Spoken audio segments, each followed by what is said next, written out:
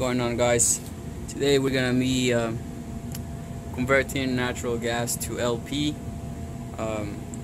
Before you get started, make sure the unit's off right there. Make sure the gas is off or propane is off. Alright, we're gonna be using this kit right here. So S1-1NP0347 natural gas to LP conversion kit. Right, so here's our parts breakdown for the conversion kit. We have our tap nipple right there. We have our pressure switch. We have our wires for the pressure switch. We got our nozzles or orifice, and we have our regulator spring right here. Right, very important, guys, when you replace or do a conversion kit, to put this on top of that little screw, and then make sure you put that label somewhere visible next to the gas line, next to the gas valve, or somewhere around. I'm gonna proceed and break this unit right here. We'll be installing my tap nipple over here, so we'll have to modify our piping afterwards. We'll also take the gas valve out. We'll take the manifold right here. You guys can see it. We'll take the manifold out and change all the nozzles and see how it goes. Real quick, guys, I didn't change this unit. This is a new unit. Another company did it. Don't do this, guys. This is awful. It's really bad. Don't look good, and I don't know what they did. Right? Just don't use dope like that, or especially in the union. Don't do it. Right? So I cracked the union, as you guys can see, and look at all this right here. This is why you don't put dope in the face of a union. I don't know if you guys can see it. All of this can go into the gas valve, up inside here, and clog the gas valve, or God forbid, leave it open. Right? So don't do it. That's a no, please. So to get the burner manifold out, all you guys gotta do is take the 1/4-inch screws from here. On this particular unit, it's 1/4-inch. I'm not sure what the other ones have. So I got the gas valve and the manifold out. Spin it around, and this is what we gotta change. Right? This is for natural gas, and we'll use this one's for LP. All right. Now this is it all depends on where you live and the type of unit you're using. All right. When I say where you live, it means how high above the sea level you are, because gas pressure changes and its combustion, whatever, changes with the atmospheric pressure. So here you can see the difference between the two. You have the gas orifice right here. Oh, my bad. So you got the gas orifice right there, and then you got the propane orifice right here. You can see the propane, it's a lot more smaller than the gas, right? And that's why we gotta change the nozzles, because if you were to leave this one and use propane, you will have a really bad day, or too much combustion, and that's not good. You also want to use just a little bit of pipe dope around in the threads. Alright, so with a 7/16 wrench, we go ahead and get them all tight. Okay, so we got all the orifices in. What I usually like to do is to wipe the joints, wipe the compound off the threads after I installed it. So we're going to proceed and replace this the regulator spring So for that you need a flathead. You take this out, take the little spring out, and you put the new spring in. Okay, so I took the spring out. I took this screw out first, then I took this one out. You need a flathead for that one as well. Then I took the spring out. I'm gonna show you the springs. They're right here. You see the difference. The one on the right is the gas spring, and the one on the left will be the new propane regulator spring. Alright, so now we're gonna go ahead and take all of this apart. Could have done it out there, but I like to do it here. Alright, basically this is all the wiring you gotta do when you take the gas valve out, and then we'll rewire some things after we put the pressure switch in. Okay, so we have taken the inlet piping out, and I'll go ahead and replace or install our tap nipple for our pressure switch. Alright, so we got the tap nipple in.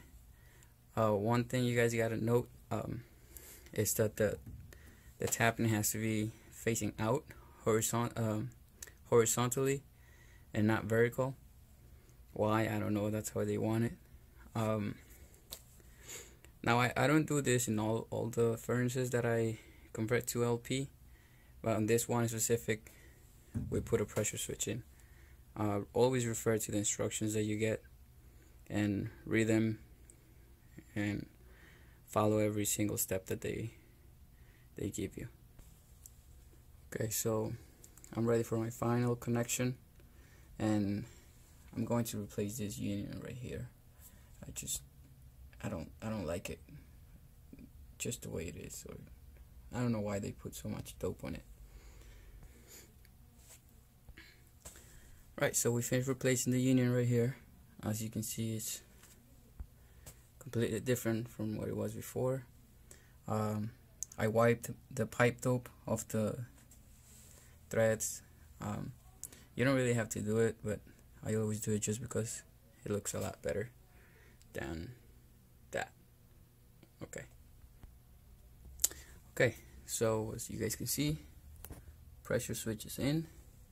We're gonna go ahead and, well, I'm gonna do it right now in a little bit. Disconnect the purple wire from the flame sense, connect it to my male adapter right here. From the male adapter I'll come over here, and I'll go from this leg back into the flame sense with this.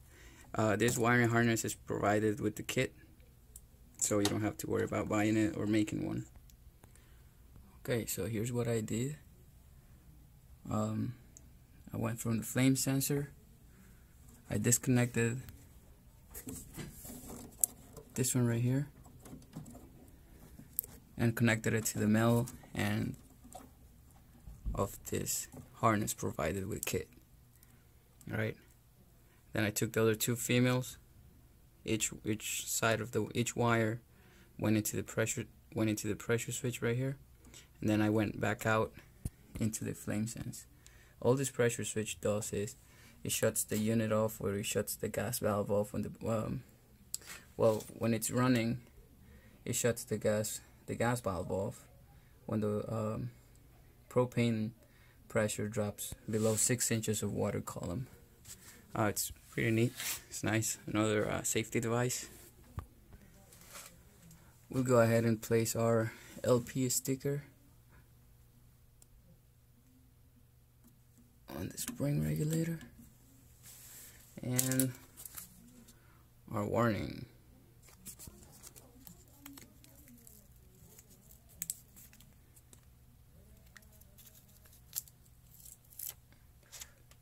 I usually like to put it right here in the gas piping so they can see it when they open the unit.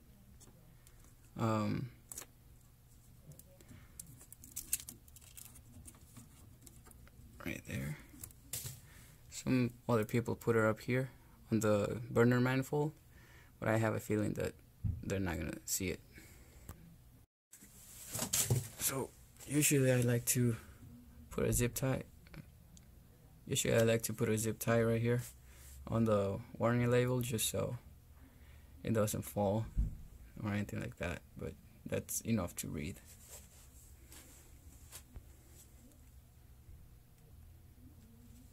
Alright, so we'll go ahead and leak test our gas line. That's one of the most important procedures of this whole thing. Many people don't do it, but I always like to do it. It doesn't matter how small the repair is. So I went ahead and put bubbles or soap in all my joints, as you can see. And there's no micro leaks or micro bubbles growing. Obviously there's the small bubbles from the soap, but none of them are growing. So I leave that for a couple of minutes just to see if something happens. I also leak tested the old piping. It didn't work on this, but since it's after the gas valve, yeah, I want to test it anyways. Alright, so all the joints are wiped, everything's set, everything's ready to go. This is what I use to leak check. It has a little, hold on a second. Okay, that shit was tight.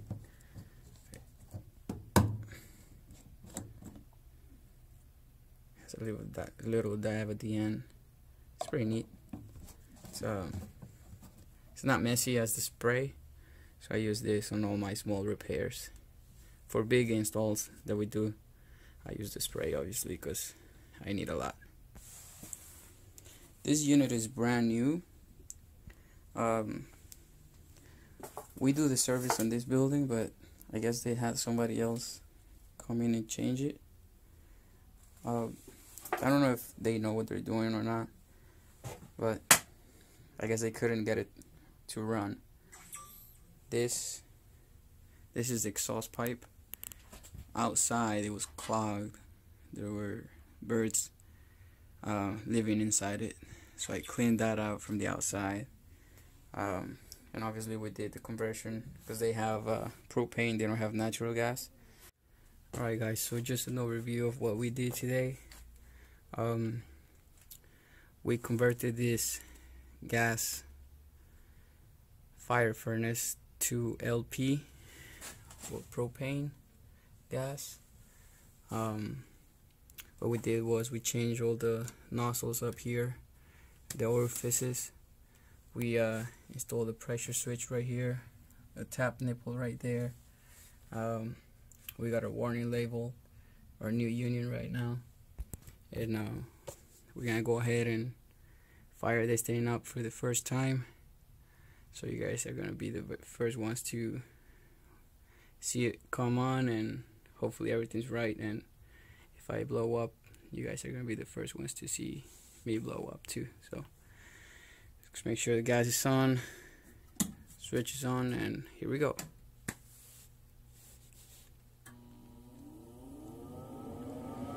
Alright, those are going. Yes, you can hear the pressure switch is clicked in right now.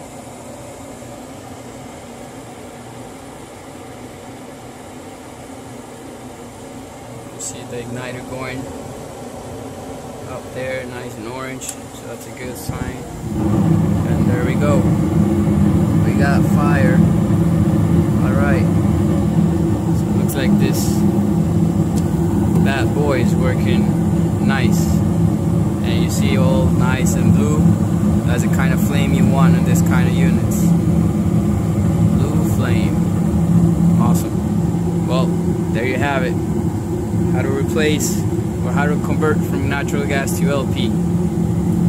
If you guys have anything to add or any advice to give me, go ahead, post it down in the comments.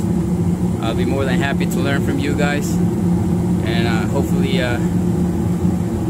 somebody learned something today.